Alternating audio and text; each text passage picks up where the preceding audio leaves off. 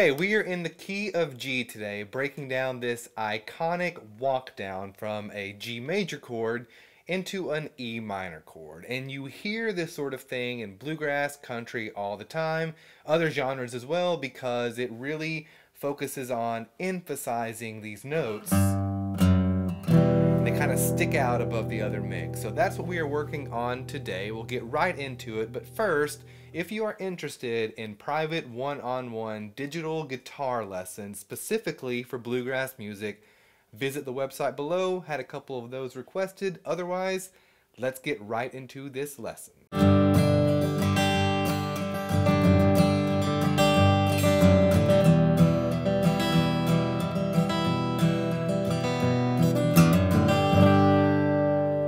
Go ahead and form a G chord, and this walk down actually might be the easier part of this lesson.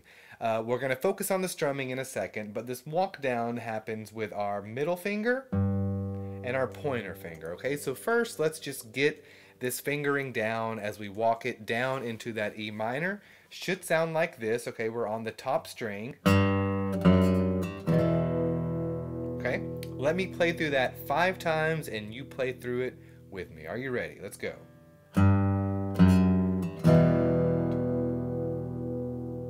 Once more. Okay. Once more.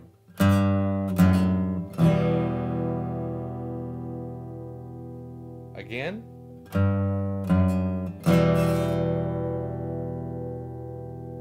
And one more time.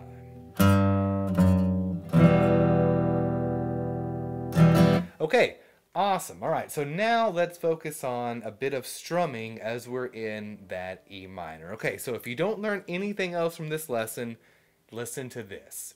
One of the main focuses when we're playing bluegrass is making our strumming hand be more dynamic, okay? And, you know, this can go with any style of music, but the thing that I don't like about the up-down strumming guitar instruction, YouTube everybody, is that this changes really depending on the song and how you feel inside the song.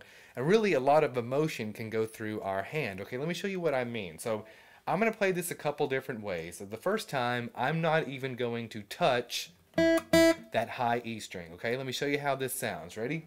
I'm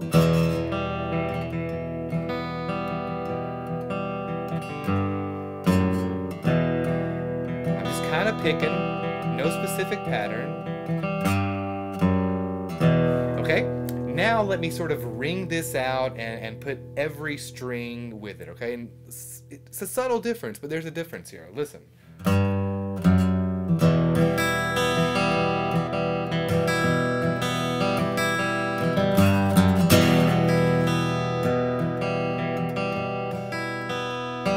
And I say emotion because you can really change the way something like this sounds just by how hard you're playing. And so as you go through learning bluegrass, just know that this hand has to stay dynamic. It just changes, and if you're strumming the same way, that's boring. It sounds boring. It's boring to play.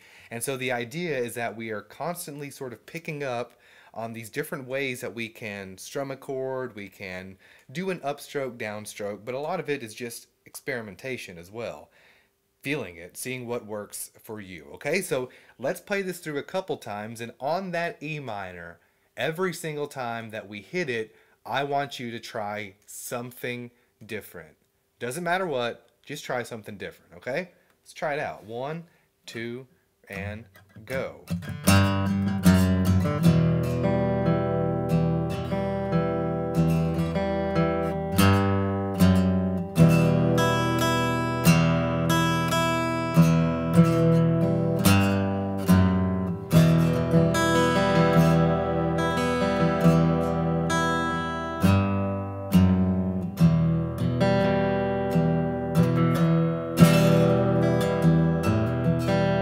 Okay, hopefully that's sort of getting you to where you need to be in terms of just understanding that there's a lot of power in this hand, okay?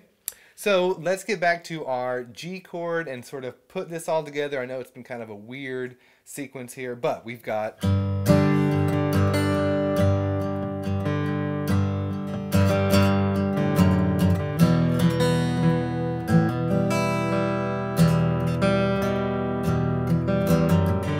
There's also a cool little hammer-on pull-off I'm doing here. It's really giving it that sort of 3D sound I talk about so much, and that's just right here as you're playing that E minor. If you're fingering it like that, some people finger it like that, whatever feels best.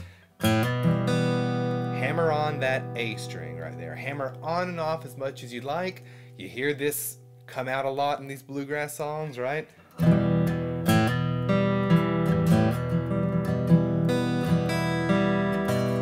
Okay?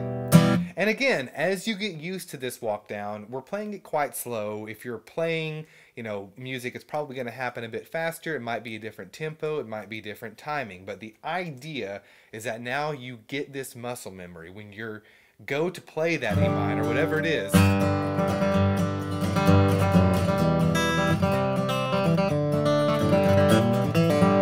it's just training your muscles to feel for it, and then your playing becomes that much better, all right? So guys, give me some feedback. I hope this helps. When it comes to bluegrass, it's just about trying and keeping on practicing. Practicing makes perfect, all right? So until next time, adios.